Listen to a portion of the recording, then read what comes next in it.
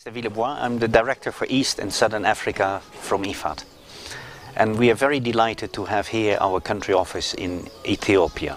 This is the third fully fledged office we are opening. We have one in Tanzania and one in Kenya, where we have all our professional staff and the support staff based in country.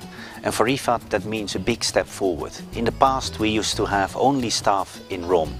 But you can imagine that having staff in the field makes all the difference. It is better to understand the poverty situation in a country, based on which we can have better design of programs and we can do better support and supervision activities with our programs and projects.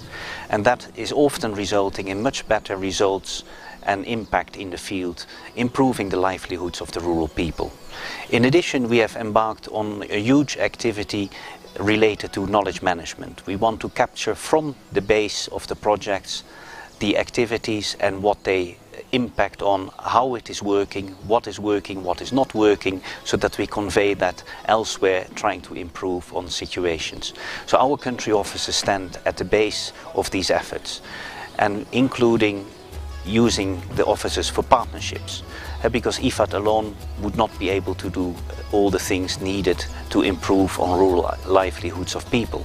So we are seeking partnerships, and also being in Rome, finding partners in Ethiopia would be extremely difficult.